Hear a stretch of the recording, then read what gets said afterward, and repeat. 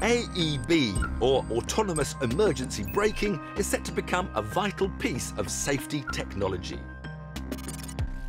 These laser and radar systems either warn you that a collision is imminent or brake the car automatically if they think you're going to crash. Once the reserve of gadget-laden luxury limos, this technology is now available on all manner of vehicles, ranging from executive saloons to family hatchbacks and even cheap city cars. Since Volvo fitted auto braking as standard on their XC60 back in 2008, collisions have plummeted by an astonishing 27% when compared to other small SUVs. Now, Euro NCAP, the testing authority, was so impressed they've now included AEB as part of their new car assessment from 2014 and claim it could save up to 8,000 lives a year.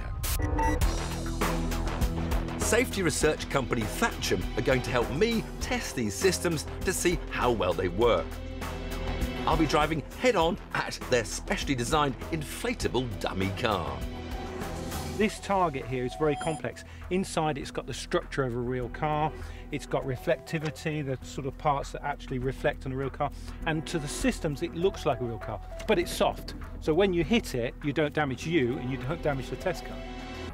It's actually quite solid. The vehicle will sense it and brake, but if you do hit it, it won't hurt. Are you sure? Yeah, quite sure, really. First, I'll perform the urban test, designed to replicate a traffic situation where a driver hasn't realised the car in front has stopped. I'll drive each car at the stationary dummy and see if they can stop me from crashing. The system on the up is called City Emergency Braking and is available as an option for £225. It only works at up to 18 miles an hour and uses two lasers to scan the road ahead. It allows the car to see objects up to 10 metres ahead. At 7 metres from an object, it'll prime the brakes for you, and when you get really close, it should apply the brakes. So I stick to 18 miles an hour. You're looking for that party. 54, 52, 50, where's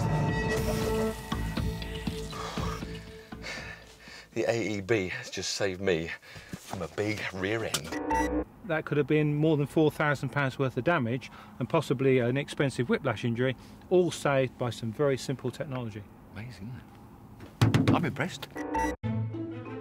As well as a city braking system that's identical to the one in the up, our Volvo V40 is equipped with a £1,850 collision warning extra. It uses a radar to continuously scan the road and a camera which can determine whether an incoming object is another vehicle or just part of the scenery. And apparently we can now approach this stationary object at 28 miles an hour and it'll stop, and I'm looking straight at it and I can't believe this is going to work.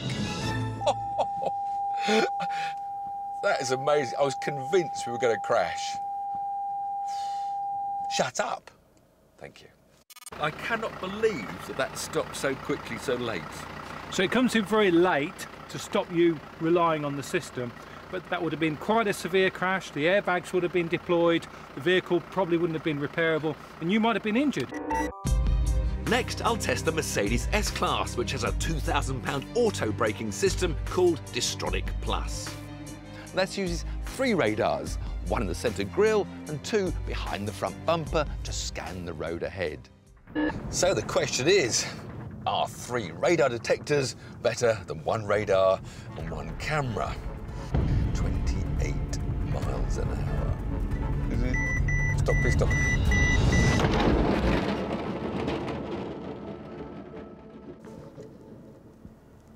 I think we just crashed. The Volvo managed to stop at 28 miles an hour, but the Mercedes didn't. In fact, the experts tell us that the fastest speed the Merc system works at in other tests they've conducted towards a static target is 15 miles an hour. Perhaps it'll fare better in the moving target test. This time the dummy car is towed by a 4x4 driven by a robot, ensuring it maintains a constant speed of 25 miles an hour. It's designed to simulate a car in front of you suddenly slowing down without you realising it, possibly because you're dialling in your sat-nav or tuning into another radio station. The UP's auto brake only works at city speeds, so it will sit this test out. Mercedes and Volvo claim that their systems will cope at speeds in excess of 100 miles an hour. Run 1 will be at 50 miles an hour, and I'll start in the Merc. Its radar can detect objects 200 metres away. So now if I'm wafting along a dual carriageway at 50 miles an hour, thinking about my sat-nav and where am I going next? Is it London or where? And I'm starting to catch something. It then just neatly slows me down and I can overtake and carry along safely on my way. Can the Volvo do the same? Brakes, I haven't touched the pedal. So what happens if we increase the speed to 55 miles an hour?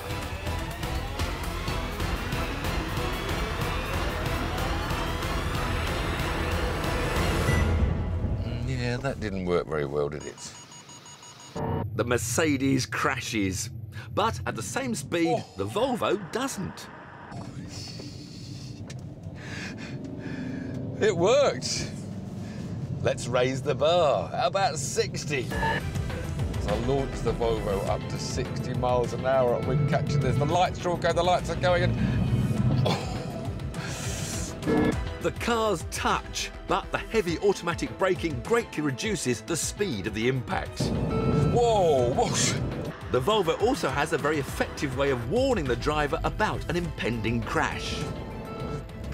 Big red lights flash, give me plenty of time to wake up, swerve and avoid. And that is much better than those quiet beats in the Mercedes. And I think if I had the radio on, I probably wouldn't have heard it at all.